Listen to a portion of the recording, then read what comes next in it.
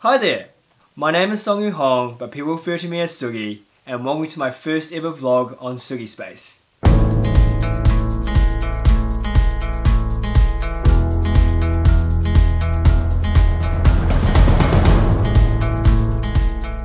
So I've always made videos for this channel, ranging from short films, fun outdoor videos, music videos, and a recent weekly project my flatmate called Method and I started called the Sunday Hangover Session, where we do a one-take cover of a song with our talented friends and try to release them every Sunday if we're not too hungover.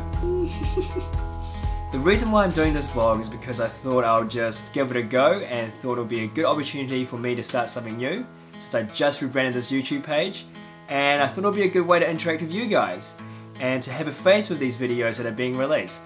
I'm actually really terrified at the moment. I hate being in front of the camera. I'm usually on the other side filming people.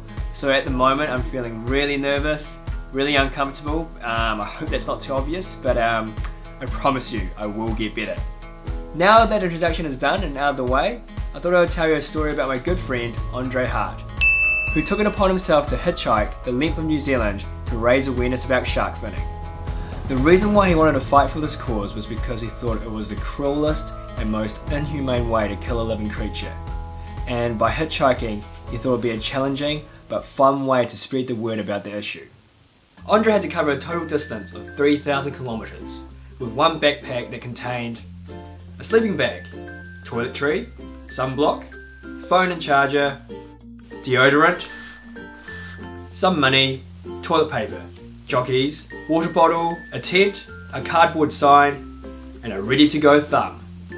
Now for him, it wasn't simply just getting from A to B, so he gave himself a few rules just to make the trip a little bit more interesting. For the entirety of the trip, he had to wear a homemade shark suit. And I mean the entirety of the trip. Whether he was sleeping or eating at a cafe, he had to wear it. Another challenge he gave himself was that he wasn't allowed to get picked up by anyone he knew. So everyone that picked him up had to be a complete stranger. His goal was to start all the way up in Cape Reinga and make his way all the way down to Bluff. Andre hitchhiked through the North Island and thanks to Inter-Islander managed to catch the ferry over to the south where I would eventually meet up with him in Christchurch. Whilst on the ferry, Andre became quite a celebrity and everyone took a liking towards his shark suit. Funny enough, Andre had a shark suit for me too, and I have to admit, it was pretty badass. As we left my flat in Christchurch, I was thinking to myself, this trip was not going to be too hard at all, due to the fact that I had already missed the majority of the hitchhiking, which meant there wasn't too much distance to cover. How wrong was I?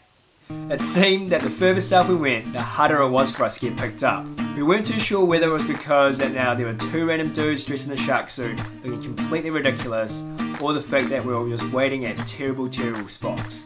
There were times when we had to walk for hours and hours just so we can find better spots to hitchhike at. We also tried different and creative ways to get picked up.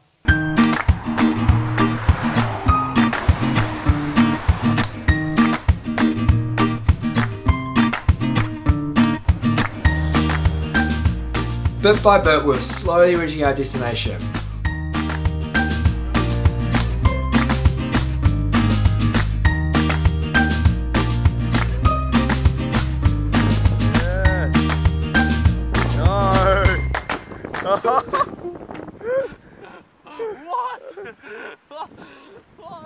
After several car rides that could only take us so far, we ended up being stuck in this town called Gore.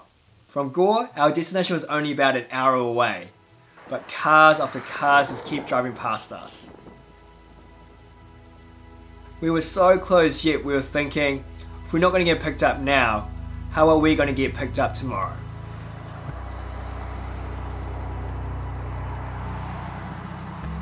Thank goodness for how small New Zealand is. We had someone drove past us and remembered seeing a Facebook event page of Andre's hitchhiking trip in a shark suit through a mutual friend. So he went back home, got changed, and came all the way back to us just so he could drop us off to our final destination. What a lad!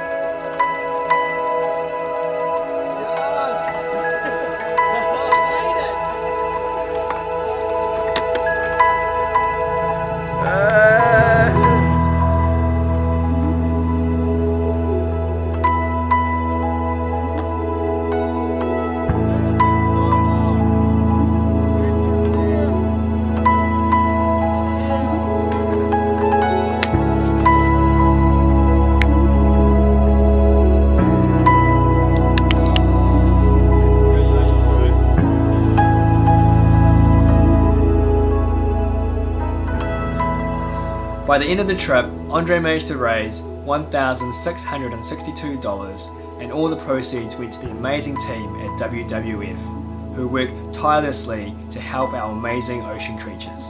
If you want more information about the awesome things they do, check out their link in the description box below. Also, special thanks to the amazing Bacon Brothers, who donated a portion of their funds to the cause. To let you know a little bit about the Bacon Brothers, all you need to know is that they make amazing bacon burgers at a wide range of events and markets. So whenever you're down in Christchurch, make sure you head over to the Saturday market at the Riccarton Bush and try out one of the amazing burgers, and I promise you, you will not regret it. And lastly, thank you so much to those who pledged, and to those amazing, wonderful people who made our journey possible by picking us up.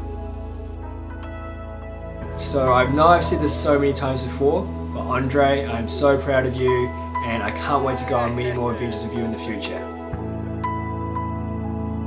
So I guess that's the end of my first ever vlog. I hope it went okay, I hope you enjoyed it. If you did, please feel free to subscribe and leave a comment about what you liked about the video, what you think I could do better for next time, or what you hated about the video. Please be nice. Other than that though, thank you so much for watching this, and I guess I'll see you soon. Suggie out.